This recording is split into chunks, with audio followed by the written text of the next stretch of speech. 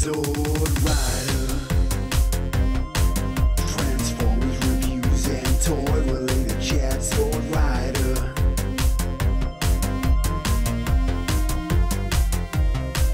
Sword Rider.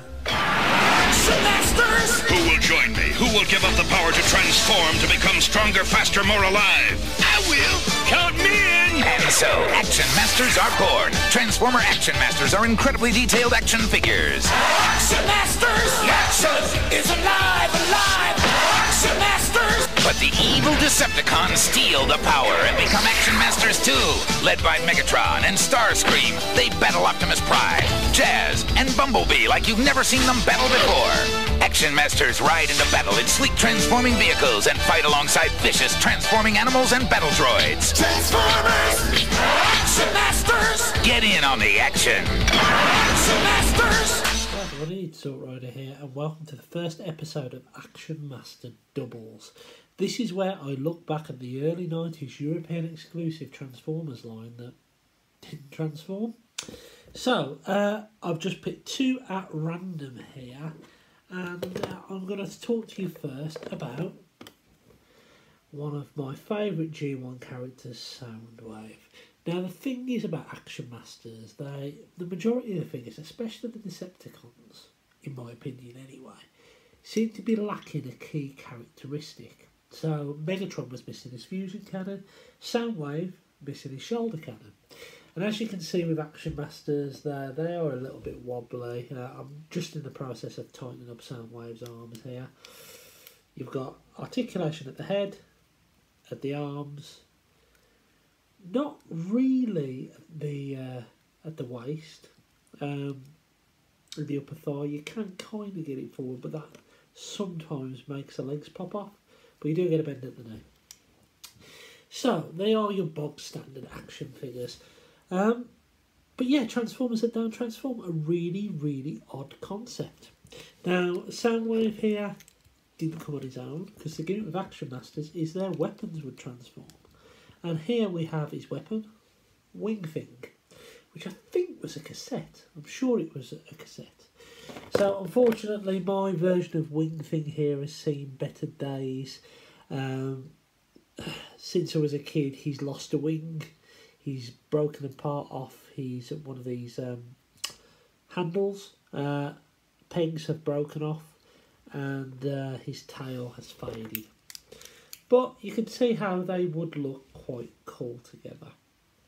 Now the gimmick with this, as I say, is that the weapons transform, and to do that, you've got an auto-morph kind of thing where you pull this down and push that up, and now he's a gun, which works okay. And you can actually take Soundwave's gun out of his hand, plug that into the end, and plug that into his hand, and then you end up with this super batty wing rifle. Really, really strange.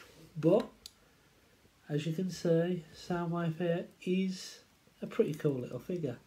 And he actually scales near enough, and I know it's not transformed, with one of these, I think these were Hot Soldiers Soundwaves. These are a little bit bigger. But yeah, he's a pretty cool figure. Now, as we've got a Decepticon, we might as well get an Autobot. And that Autobot is Trax.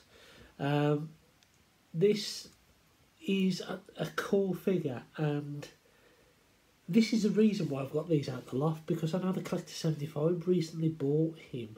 I think he paid about 75 quid for him on eBay. And you know what? It made me realise that I haven't shown these guys enough love. So Trax here again, same amount of articulation.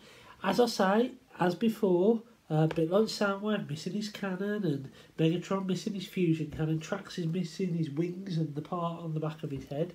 But you can still tell it's Trax, mainly because of the symbol there, and the flame symbol. It's a cool little figure, and here Trax comes with Basher. And Basher is like a small artillery unit. He should have another one of these on this side, but that has got lost over the years as well, since I had these when I was a kid. Now, I might have that somewhere. I think it might be in a parts box, but there you go. Now, this guy doesn't roll, hasn't got any wheels or anything like that, but you can see it's definitely meant to be an artillery unit. And how you get this one to work is you pull these down, like so. You plug this onto Trax's back, and you press the button, and that kind of happens, like a kind of mech suit. It looks absolutely stupid and ridiculous, to be honest with you. I mean, you could put that up and you kind of get the Trax look, kind of, wrong colour. But yeah, I don't think this one works. I can understand it's meant to be like a mech enhancement suit and all that kind of stuff, like an exosuit, but it doesn't really work. Can we just take a moment to appreciate Trax's gun? I mean, that is nothing like his Generation 1 gun. It's big, it's bulky, and if you look what you got with Soundwave, that's a decent wad of plastic in that gun. So, Action Masters, real oddity in the Transformers world. Something that we actually got gifted over in Europe rather than the US. And I absolutely love them.